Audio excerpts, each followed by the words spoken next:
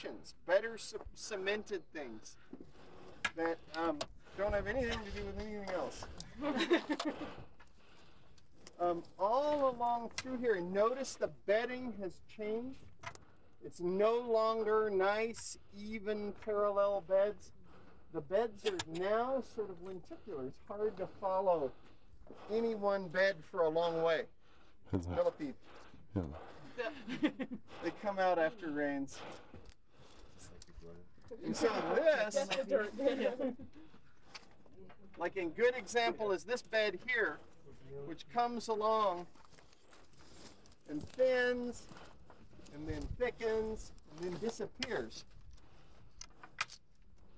So these would be, there are some beds that look even and parallel, but they're discontinuous. They don't last very long. And notice a lot of these things are internally cross-stratified.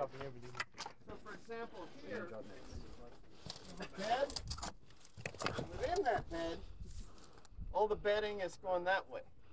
So this is, up there is a big, that's actually from here, I can see that's one big trough crossbed.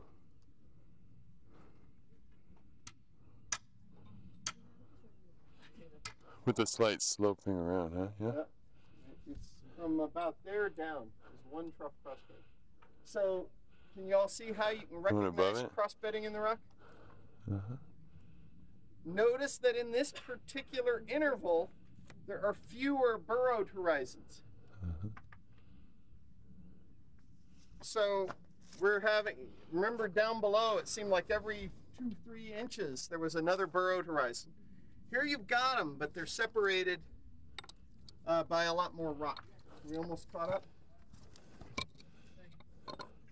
Okay. Well, while we're waiting for people, I'm gonna see if I can go find some good ripples, and I'll be right back. While you guys wait.